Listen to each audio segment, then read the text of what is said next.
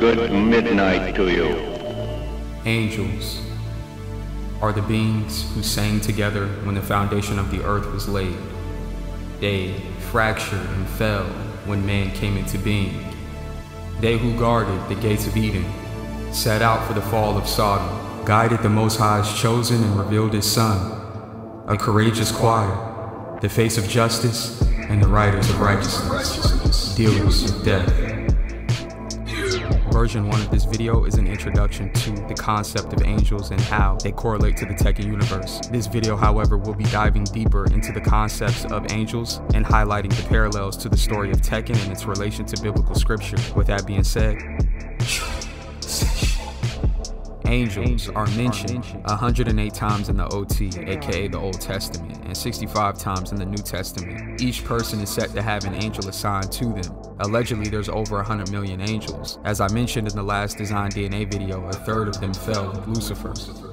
Angels are split between 9 ranks. These positions are also referred to as choirs. The reason for these known categories is because each type possesses a certain significance and role. Some are more powerful than others. As we climb up the chain of command and get closer to the Most High, the expectation rises to greater heights. Ninth choir. These are the angels that deal with the physical world constantly. These are the angels that are depicted in human form. At birth, each person is assigned a guardian angel. This concept is depicted in the intro of Tekken 2. Kazuya here is accompanied by the devil as well as Angel. Angels could also be guided into your life through strangers or close companions. Jun could be seen as a guide for Kazuya out of the dark side. Angels go through spiritual warfare as well, hence the concept of unknown, but that topic will be further examined in the Dogman vid and her correlation to the unknown. However, it's speculated that this rank of angel is the one that saw over Jesus during his time on this plane. In Genesis, Abraham has pitched his tent in the plains of Mamre. During the midday, he is sitting at the door of his tent when the Most High approaches. Chapter 18 reads, Abraham looked up and saw 3 men standing nearby. When he saw them, he hurried from the entrance of his tent to meet them, and he bowed low to the ground.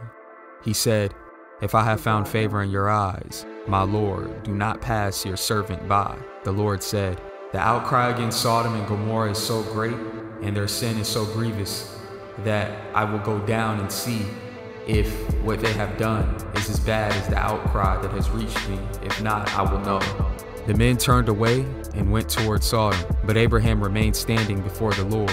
Then Abraham approached him and said, "Will you sweep away the righteous with the wicked? What if there are 50 righteous people in the city? Will you really sweep it away and not spare the place for the sake of the 50 righteous people in it?" And as the story goes, the Most High would listen to this request. The 9th rank angels were able to blind the predators that were committing the great sin in Sodom. They fulfilled their roles as protectors and guardians. The red verses in the story of Sodom show how angels manifest themselves into human form. They can interact with our physical world.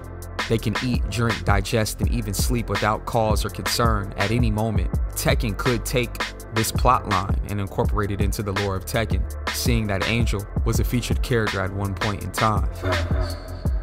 Angels being in man's image is something that is expressed thoroughly in the context of Genesis. We are a reflection of his holiness and divine being, which also applies to angels. 7th choir. This is the next choir that I want to cover due to the fact that it's also very accurate to the role that Angel played in Tekken. The 7th choir, known as the Angels of Principalities, the mainstream definition for principality, a state ruled by a prince. However, within the Christian lore, these angels are not described as such. These angels are there to encourage people to pray and practice spiritual beliefs and disciplines. This is so the individual can grow closer to the Most High. These beings are also responsible for the enlightenment of the arts and sciences, inspiring people by responding to prayers. Principalities also oversee the various nations on earth, helping to deliver wisdom to national leaders in times of hardship to give them a greater sense of discernment. What's even more interesting about this choir, these are some of the angels who are thought to have fallen with the sin of man, which correlates to the unknown and angel dynamic. Jun very well could have been an angel, which would make sense seeing that Jin has angel-like qualities in his DNA. If Jun is a fallen angel of some sort and causes Nephilim, it makes a lot of sense in theory anyway. Which leads me into the next choir, that being the choir of powers, the 6th choir. These are the angels that engage in spiritual warfare, hence angel interacting with not only Kaz and unknown, but also ogre and true ogre, which are all forms of demons in the Christian context. Kaz being the Satan, or the retcon version is Nephilim, with the devil gene and genetic code, unknown being dogmen or the incensocephaly, and ogre being based on pagan deities also from other cultures. These angels are also responsible for assisting humans in their quest to overcome temptation and sin, giving them encouragement and reminding them that good always overcomes evil. We see this clear as day with angels ending in Tekken Tag Tournament 1. However, the energy behind these evil forces are extremely persistent. The same red dragon that's mentioned in the book of Revelations is sort of reanimated in the intro of Tekken Tag Tournament 2. True ogre might have similar design DNA to the red dragon mentioned in this verse. And there appeared another wondered in heaven, and behold a great red dragon, having 7 heads and 10 horns, and 7 crowns upon his head. And his tail drew the 3rd part of the stars of heaven, and did cast them to the earth. And the dragon stood before the woman which was ready to be delivered, for to devour her child as soon as it was born. And as the story goes, a third of heaven fell out with their leader. The archangel Michael had other angels under him fighting. I mention those stories because Angel was battling Kazuya and Ogre at one point. Now, we know that's not canon, of course, but those themes are definitely prevalent in Tekken, and with Jun returning in Tekken 8, these plot points are possible now, depending on how detailed Namco wants to get with it, of course. Now, what's even more interesting is the fact that some suggest that those are the choirs of angels who sided with Lucifer. In a weird way, if you think about it, if Jun slept with Kaz, and if she was indeed a fallen angel or had angelic powers or responsibilities, then she indirectly sided with the Satan or Nephilim perhaps. And then it's almost like you gotta ask yourself, if you look at it in the context of the Christian lore and mythology, was Jin a mistake? Was Jun actually supposed to procreate with Kaz, or was her mission to just save him from himself, meaning given in to the Satan? Makes you think.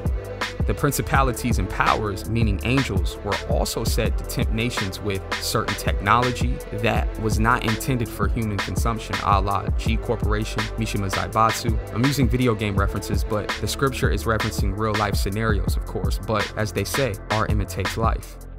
The cherubim have a head of a man amongst their animal counterparts. Angels may share his image, but they do not have his likeness. This is what separates them. As we discussed in the Angel Design DNA V1, angels do have a side that can bring wrath to anything that angers them with indecency. For the next category, we move on to the third choir. Thrones. Thrones are also known as the symbols of the Most High's justice and authority. These are most likely the creatures that are in Nope, or at least they were designed or inspired by the angels in the Bible. These beings are often mistaken as aliens sometimes as well. Paul mentions these beings in Colossians. Quote, "For him by all things were created in heaven and on earth, visible and invisible, whether thrones or dominions or rulers or authorities, all things were created through him and for him."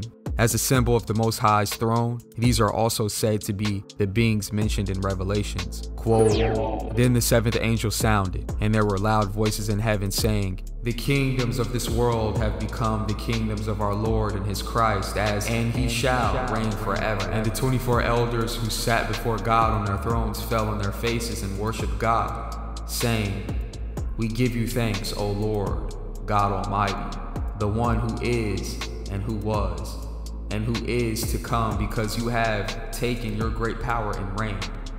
The nations were angry, and your wrath has come, and the time of the dead that they should be judged, and that you should reward your servants, the prophets and the saints, and those who fear your name, small and great, and should destroy those who destroy the earth. And then the temple of God opened in heaven, and the ark, his covenant, was seen in his temple, and there were lightnings, noises, thunderings, and earthquake, and a great hail. For greater context, we have to look at the book of Ezekiel. Now, the book of Ezekiel is very prophetic.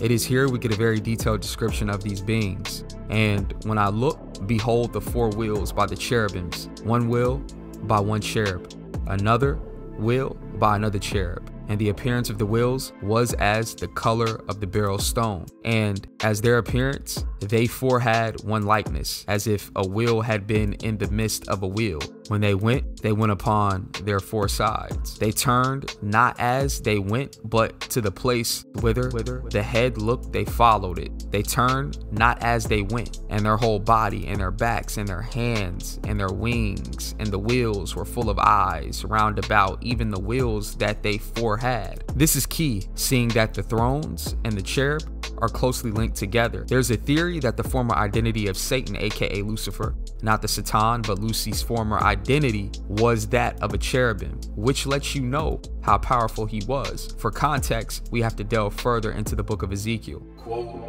You were anointed as a guardian cherub, for so I ordained you.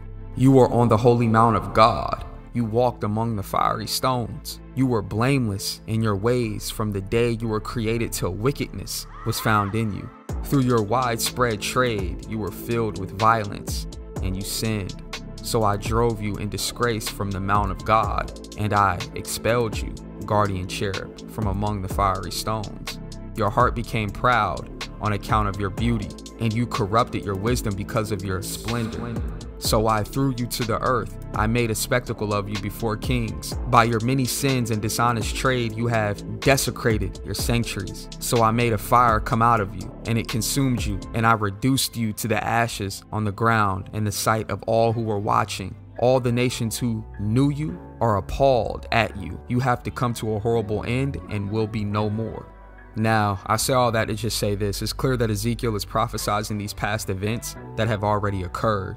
The fate of the devil himself is what's being described, as pride has entered his heart. As they say, pride comes before the fall. Now, Jin in Tekken 8 has a similar story to the fallen angel. Jun, in this case, acts as the role of the 9th rank angel. In Tekken 2, Kaz literally had a 9th rank angel that was blatantly with him.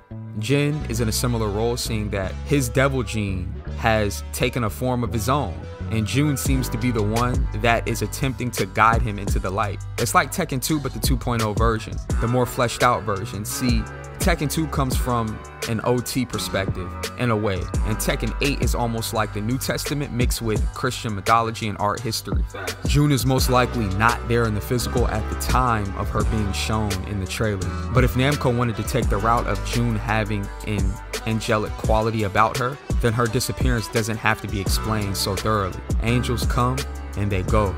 They take different forms, different human-like forms as well. If you wanted to make Jun end up being Angel and the Dogman with Unknown, that is definitely possible, as we talked about before or earlier in this Design DNA. Angels go through spiritual warfare, and that could have been a case that happened with Jun. Now, is Namco actually going to do that? I'm not sure. And do they have to? Not necessarily, but if they wanted to retcon Unknown, that is a plot point that they could take, and who knows? I would say Namco has definitely surprised us with the story as of lately. They've done more for the story than we expected, so you never know. But with that being said, you already know what it is, man. You are now tapped in, tuned in to the AAN Network.